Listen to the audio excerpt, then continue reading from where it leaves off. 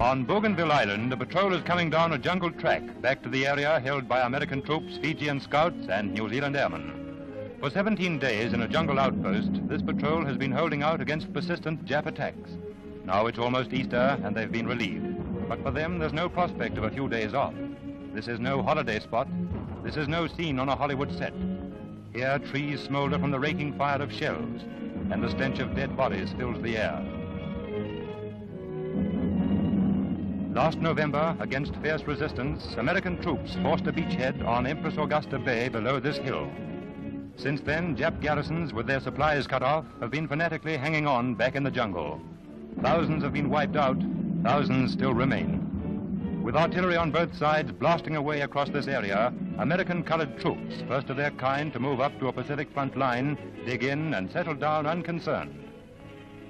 A few hundred yards away, men of the Royal New Zealand Air Force are also digging in. Continual shell fire overhead makes this no easy station. Despite conditions, planes must be kept tuned up to fighting pitch. To hold on to advanced places like this, our Air Force needs as many men as an Army division.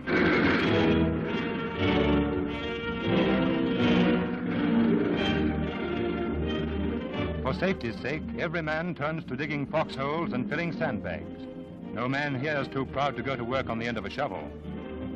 In control of land, sea, and air fighting on Bougainville is General Griswold. In consultation here, he plans fresh attacks. A battery goes into action as night approaches. Inside the gun post, men are busy. For them, one day or night is much the same as any other on Bougainville.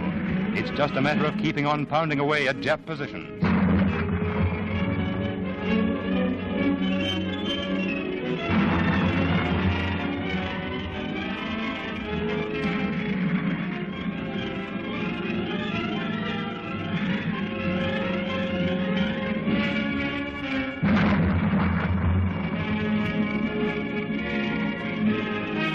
This is mathematics in the jungle, plotting on maps and charts with a precision that kills.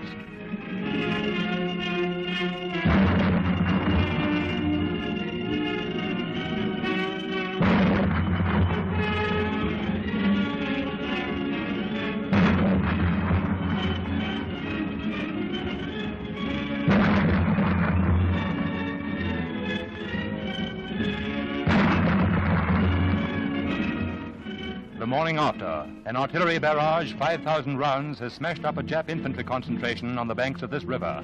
Now there's a little clearing up to be done. We've seen more horrible pictures than these, pictures of men, women, and children of Nanking slaughtered by the very same men whose bodies lie here this morning. Men of the 6th Japanese Imperial Division.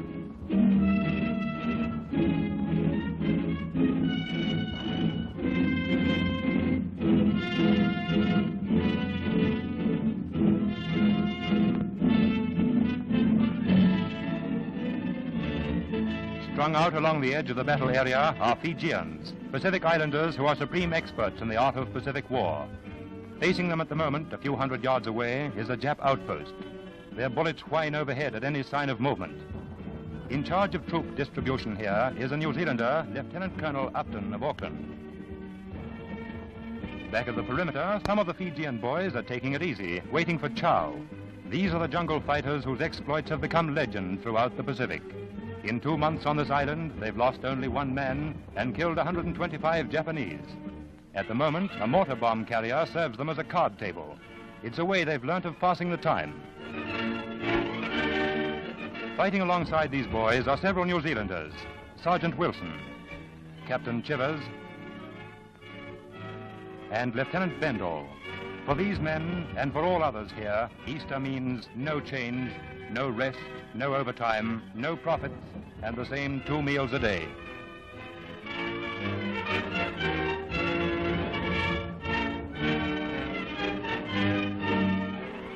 With others coming in from a patrol comes one badly wounded, a Fijian injured by a Jap grenade. American doctors are ready with temporary dressings, but he's in need of more urgent treatment, and they give him a blood transfusion on the spot. Blood serum from an American donor goes to save a Fijian ally. He is rapidly transferred to a waiting ambulance. All this is happening in a battle area with the enemy only a mile away.